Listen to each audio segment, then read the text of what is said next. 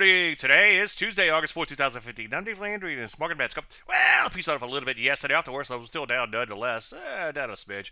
On the day, as you can see, today moving average still holding in here, but still stuck in a sideways range. The good news is, not too far from all-time highs, but obviously you still have to get there. Same sort of action for the most part going on in the NASDAQ. Unfortunately, stalling out a little bit in this retrace rally. Not too far from all-time highs, though. A few big updates, of course, would fix that, but obviously that still has to happen. Take a look at the Rusty, kind of a bummer here, hovering towards the bottom of its range, not about a 0.5% yesterday. Right at support, but that's no reason to get too excited. Depends on where you look and what you see. Chemicals, energies, metals, and mining. A lot of other areas, such as semis also in downtrends, but a few areas like drugs and biotech and retail kind of hanging in there at or near new high. So it's pretty mixed out there. For the most part, I think I just sit on my hands and let things shake out and wait for setups. See recent columns for a lot more on that. Any questions? As usual, Dave at DaveLandry.com. I'm Dave Landry, and you should market that.